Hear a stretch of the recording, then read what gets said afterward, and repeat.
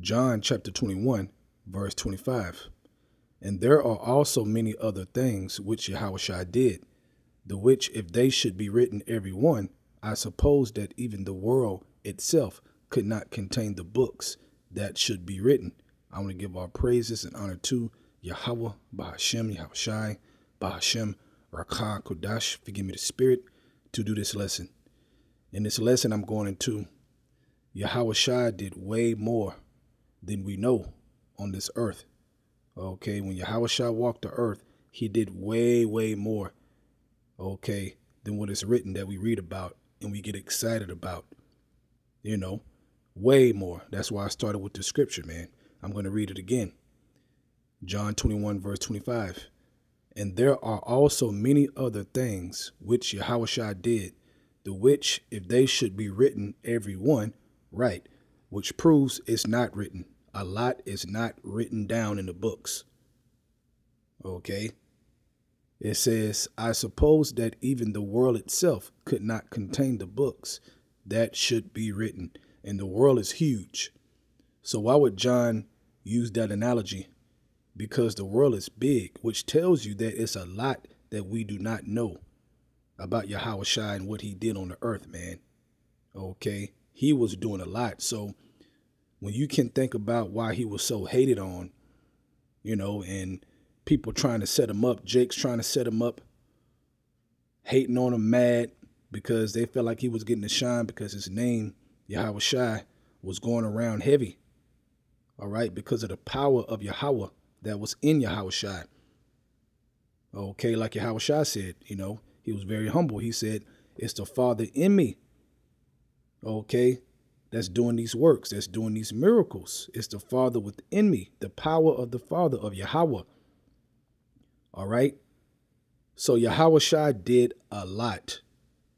Okay. Now, when you think about miracles, it was a lot more miracles, but also in general, things that he did.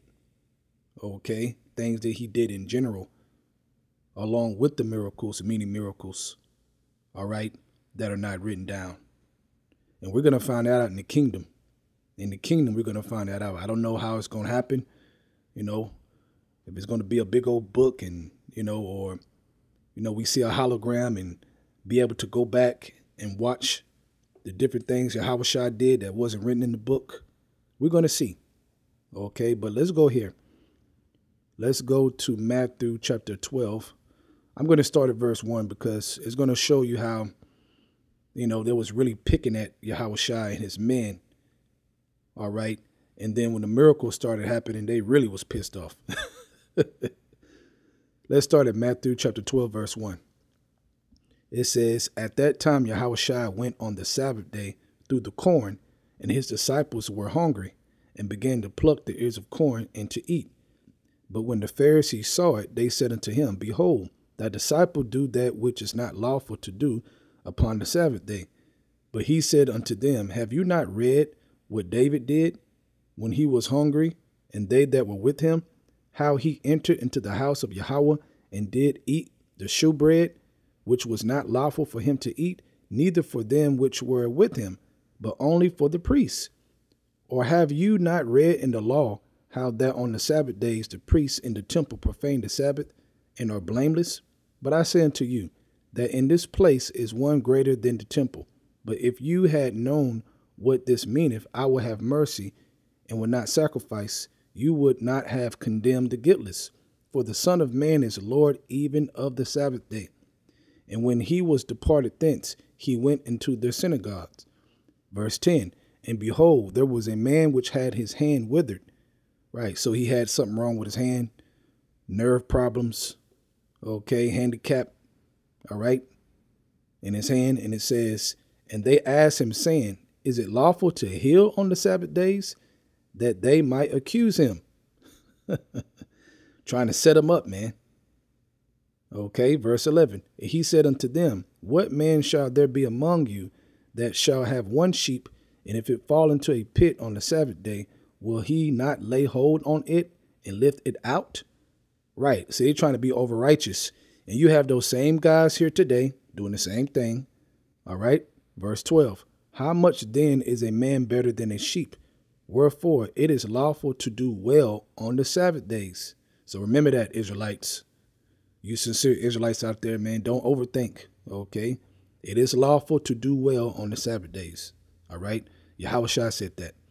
Verse 13, then saith he to the man, stretch forth thy hand. He stretched it forth, and it was restored whole, like as the other. Okay, boom.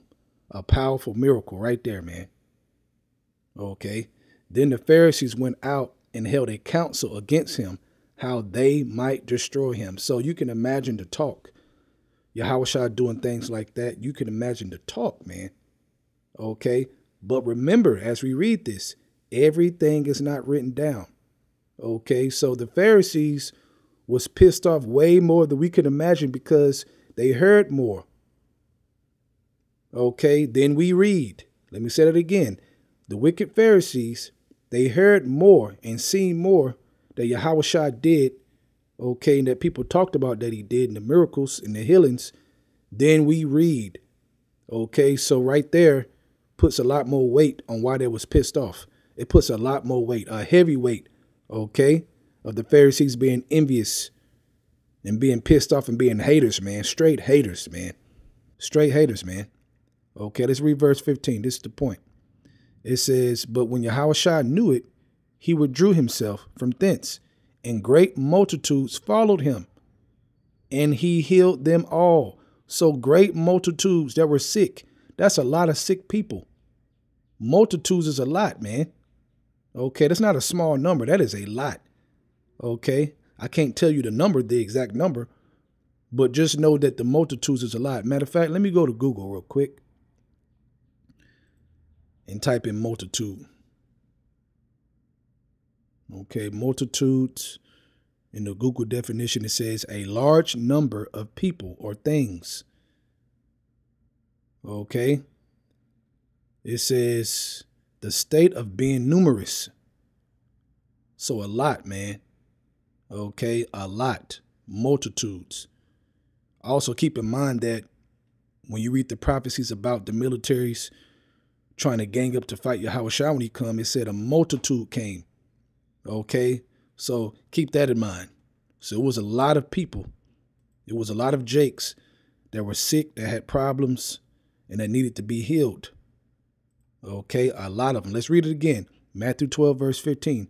But when Yahawashi knew it, he withdrew himself from thence, and great multitudes followed him, and he healed them all. So you think all those miracles that he did and the healings were written down? No.